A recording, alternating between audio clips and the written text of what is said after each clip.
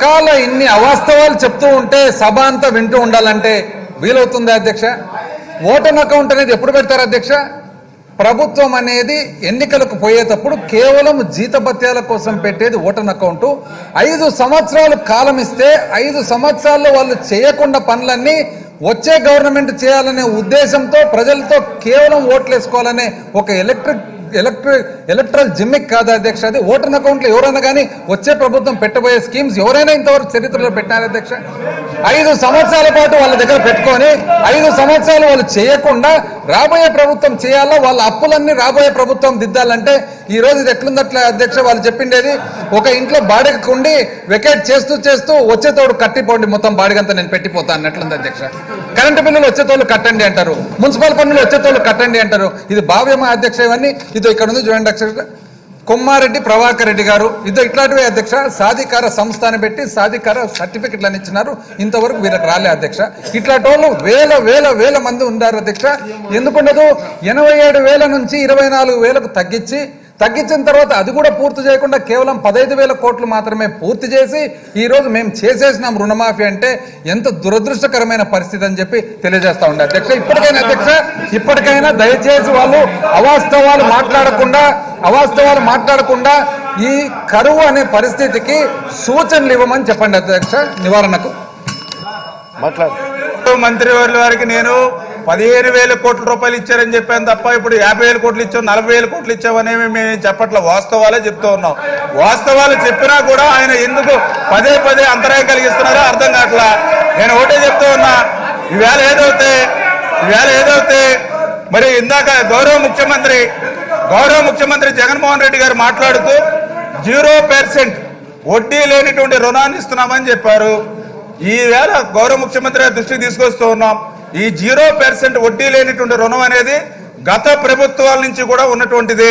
కిరణ్ కుమార్ రెడ్డి గారు ఆ రోజు ప్రవేశపెట్టారు, అది మళ్ళీ చంద్రబాబు నాయుడు గారి గవర్నమెంట్ లో కూడా కంటిన్యూ అయింది.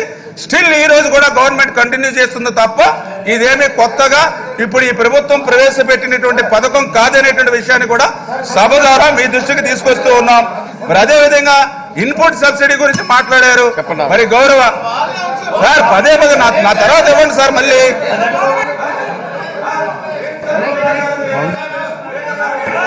ఇన్ని అవాస్తవాలు. 0% వడ్డీ అనేది 2014లో వచ్చిన తర్వాతనే డిస్కంటిన్యూ చేసిన మాట వాస్తవమా కాదని చెప్పమండి అధ్యక్ష. వాస్తవం అది. వాళ్ళు అప్పుడే డిస్కంటిన్యూ చేసినారు, ఇవ్వడం లేదు. ఎందుకు ఇవ్వడం లేదంటే మేము రుణమాఫీ చేస్తున్నాం కాబట్టి ఇవ్వము అని చెప్పి ఆ రుణమాఫీ కూడా చేయకుండా ఉన్న మాట వాస్తవమా కదా అధ్యక్ష? ఈ రోజు వాళ్ళకి తెలియకుండా ఏ విధంగా మాట్లాడుతూ ఉన్నారు అధ్యక్ష? చంద్రబాబు నాయుడు గారికి ఇక్కడే సవాల్ విసురుతున్నారు అధ్యక్ష. 2014 నుంచి 2019 దాకా రైతులకు మీరు 0 వడ్డీ కింద ఎంత డబ్బు ఇచ్చారో మీరు చెప్పండి అని అడుగుతా ఉన్నా, సవాల్ విసురుతా ఉన్నా. చెప్పండి. నోరు ధరిస్తే అధ్యక్ష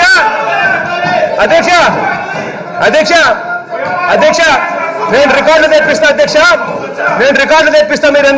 మీరేమి ఇచ్చినారో అసలు ఇవ్వలేదు అని చెప్పి రికార్డులు నేను తెప్పిస్తా. నేను ఆ రికార్డులు తెప్పించి నేను పెట్టి చూపించిన తర్వాత వెంటనే పైన తాను రాజీనామా చేసి ఇంటికి వెళ్ళిపోతాయేమో అడగని చెప్పాను అధ్యక్ష. రెడీనా? రికార్డు తెప్పిస్తా. నేను రికార్డు తెప్పిస్తా. ఇప్పుడే రికార్డు తెప్పిస్తా. ఇప్పుడే అధ్యక్ష.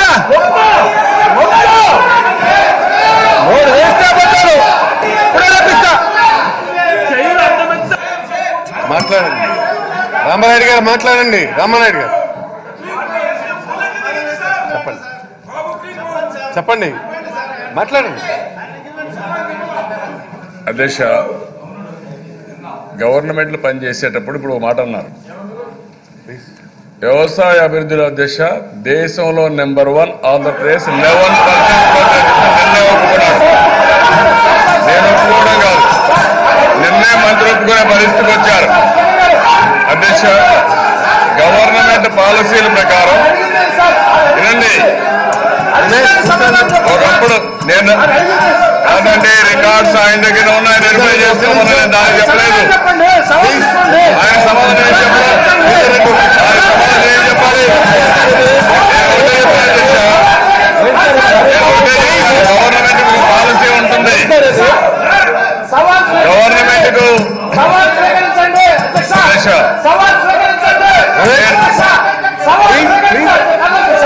రెడ్డి కూర్చోండి. శ్రీధర్ రెడ్డి కూర్చోండి please. Ramesh please please. Simple అధ్యక్ష. అధ్యక్ష చాలా సింపుల్ క్వశ్చన్ అధ్యక్ష అడిగిండేది. వాళ్ళ సభ్యులు ఏమన్నారు ఇది పాత స్కీమ్ 0 వడ్డీ మేము కడుతూనే ఉండాం ఇస్తూనే ఉండాం అన్నారు. మేము కాదు అని అన్నాము. గౌరవ ముఖ్యమంత్రి గారు ఏమన్నారు 2014లో మీరు ప్రభుత్వం ఏర్పాటు చేసిన తర్వాత ఇవ్వడం లేదు, కావాలంటే రికార్డులు తెప్పిస్తాను, మీరు ఇచ్చినట్లు రుజువు చేయండి, లేదంటే మీరు రాజీనామా చేసి పోతారా అంటే దానికి సమాధానం చెప్పకుండా వేరే ఎక్కడికో వెళ్ళిపోతున్నారు అధ్యక్ష. అంత ఫాస్ట్ గా అది లేదు అధ్యక్ష, అంత ఫాస్ట్ గా పోకూడదు. సవాల్ అనేది ఉంది ఇక్కడ. ఏమి ఆ బుక్కులు తెప్పిస్తామో బుక్కులో చూడండి అనేసి. రెండవ మాట ఏమన్నారు అగ్రికల్చరు ఎప్పుడు లేని విధంగా 11% అని. దానికి కూడా నేను సమాధానం చెప్తా అధ్యక్ష. మేమేమన్నామంటే నిన్న వైట్ పేపర్ రిలీజ్ చేసేటప్పుడు రాష్ట్ర ప్రభుత్వము ఎప్పుడు లేని విధంగా పోయిన 4-5 సంవత్సరాలుగా డబుల్ డిజిట్ గ్రోత్ అని చెప్తున్నారు. ఎక్కడి నుంచి వచ్చింది గ్రోత్? వ్యవసాయం అన్న తర్వాత వ్యవసాయం, agriculture and allied activity, life stock and fisheries. వాళ్ళు ఏమంటారంటే వ్యవసాయంలో రాలేదంట అధ్యక్ష, చేపల్లో వచ్చిందంట. ఎన్ని చేపలైతే ఎంత వ్యవసాయం అవుతుంది అధ్యక్ష? దానికి కూడా మేము చెప్పినాం అధ్యక్ష, ఇది వాస్తవం కాకపోవచ్చు. ఎందుకంటే వ్యవసాయం నుంచి వచ్చే రాబడి ఏదైతే ఉందో ఎన్యూమరేషన్ చేసేదానికి ఒక standard techniques for the entire country ఉంది. ఈ చేపలకు, గొర్రెలకు, పశువులకు లేదు. కాబట్టి మీరు ఏమేమి లెక్కలు రాసుకున్నారో చేపల గురించి వాస్తవానికి అధ్యక్ష ఒక సర్వేలో వాళ్ళు చెప్తారు కడప జిల్లాలో 2000 లారీలు చేపలు వచ్చినాయంట అధ్యక్ష. కడప జిల్లాలో ఏంటుండే అధ్యక్ష? ఉండేది ఒక సోమశిల, ఆ నీళ్లు ఉండి లేక దాంట్లో 2000 లారీల చేపలు ఎక్కడి నుంచి వస్తాయి అధ్యక్ష? దానికి 30%, 40% ప్రతిసారి వ్యవసాయం పెంచాలన్నప్పుడంతా చేపలు పెరిగినాయి. వ్యవసాయం పెంచాలంటే చేపలు పెరిగినాయి. ఇది ఒకటి. ఎందుకంటే ఎవరు లెక్క పెట్టలేరు కదా చేపల గురించి అని. అది తప్పు అని చెప్తున్నాం అధ్యక్ష. చెప్పండి చంద్రబాబు ప్లీజ్. అధ్యక్ష ఆగమ్మా ప్లీజ్. ఫైనాన్స్ మినిస్టర్ చెప్పినట్టు అధ్యక్ష, ఆయన నేను లెక్కలు రాసుకోవడం కాదు. ఇది అభివృద్ధి అనేది జిఎస్డిపి లేకుంటే జీడిపి అనేది ఎవరి పార్టీకి వాళ్ళ లెక్కలు రాసుకుంటే మీ ఇంట్లో కూర్చొని రాసేది కాదు, మీరు మంత్రిగా ఉంటే మీరు రాసుకునేది కాదు. కొన్ని స్టాటిస్టిక్స్ కలెక్ట్ చేస్తారు, గవర్నమెంట్ ఆఫ్ ఇండియా వెట్టింగ్ చేస్తారు, వాళ్ళ అనుమతితోనే వెళ్ళి జరుగుతాయి. ఆ లెక్కలు కూడా తెలియకుండా మీరు ఫైనాన్స్ మినిస్టర్ అయ్యారంటే ఏ విధంగా చేస్తారో దేవుడికే తెలియాలి. ఆ విషయం మీరు గుర్తుపెట్టుకో. మీరు రేపు రాయండి, లెక్కలు రాసుకోండి కూర్చొని ఇంట్లో. ఇప్పుడు మీరు చెప్పారు మీ ఉద్దేశం చూస్తా ఉంటే మీరు లెక్కలు మీరు రాసుకునే పరిస్థితిలో ఉన్నారు అధ్యక్ష. వ్యవసాయం అండ్ అలైడ్ అనేది వినండి సార్, ఇదేంటి కనీస మర్యాద లేదు ముఖ్యమంత్రి గారు అధ్యక్ష. ఈడ పాయింట్ అంతా 2014లో 0 వడ్డీ ఇచ్చినారా లేదంటే దాన్ని డైవర్ట్ చేసేదానికి ఎక్కడికెక్కడికో పోతున్నారు. 2014 నుంచి 2014 తర్వాత 0 వడ్డీ కింద రైతులకు ఇచ్చినారా లేదంటే అది డీవియేట్ చేస్తూ ఎక్కడో వ్యవసాయం ఎక్కడికో వెళ్ళిపోతున్నారు. వ్యవసాయం గురించి మాట్లాడడానికి దండిగా టైం ఉంది అధ్యక్ష. ఇప్పుడు మనం ప్రస్తుతము 0 వడ్డీ వాళ్ళు ఇచ్చినారా లేదా అనేది గౌరవ ప్రతిపక్ష నాయకులను చెప్పమని అధ్యక్ష. ఇచ్చినారో లేదా ఇవ్వలేదా? ఇచ్చినారో లేదా ఇవ్వలేదా? లేదో ఒకటి రెండు మాట తెలిపోతుంది కదా అధ్యక్ష. ఓకే సార్ చెప్పండి ప్లీజ్. ఆగండి ప్లీజ్. Complete is opinion. ఆగండి. ప్రతి ఒక్క గవర్నమెంట్ అధ్యక్ష ఒక్కొక్క పాలసీ పెట్టుకుంటాం. ఈ రోజు మీరు కనీసం విత్తనాలు కూడా ఇవ్వలేని పరిస్థితిలో మీరుంటే, కరెంటు కూడా ఇవ్వలేని పరిస్థితిలో మీరుండి మమ్మల్ని విమర్శిస్తున్నారు. అదే మనకు అధ్యక్ష చాలా స్పష్టంగా చెప్పాం. ఈరోజు గవర్నమెంట్ లో మీ దగ్గర ఉన్న రికార్డ్స్ ఉన్నాయి. దేనికి రైతులకు ఇచ్చామో రైతులు ఎప్పుడు రోడ్డు మీదకి వచ్చిన పరిస్థితి లేదు. ఈ రోజు మీ ప్రభుత్వ విధానాల వల్ల రోడ్డు మీదకి వచ్చి కనీసం విత్తనాలు కూడా ఇవ్వలేని మీరు భవిష్యత్తు రైతులు తెలుస్తామని మాట్లాడితే ఎవరు నమ్ముతారని అడుగుతున్నా అధ్యక్ష. ఆ రోజు కూడా మేము చాలా స్పష్టంగా 5 సంవత్సరాలు రైతులకు ఏమి ఇస్తాం అవన్నీ చెప్పాం, అవన్నీ ఇచ్చాం. ఆ రికార్డ్స్ మీకున్నాయి.